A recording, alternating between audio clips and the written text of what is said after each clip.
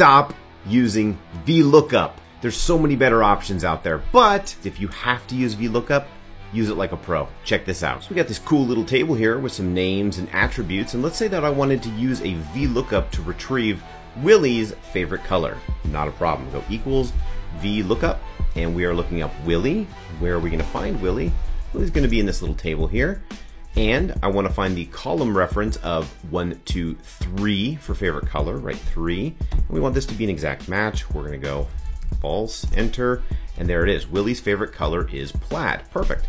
What if I do this drop down to Jimmy? Jimmy's favorite color is periwinkle. Our VLOOKUP is working. But what if I wanted to change and see, I don't know, maybe his nickname? So we're going to go here, hit nickname.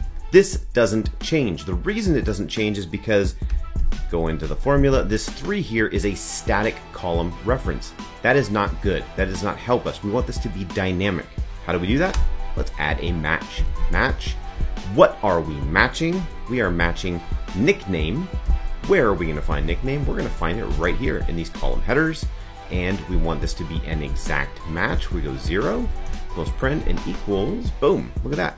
Nickname, Fall Boy. That looks right. Let's go ahead and change this to city. Boom, Barcelona. We are in business. If you're going to use VLOOKUP, use it like a pro, just like that. Thanks for watching.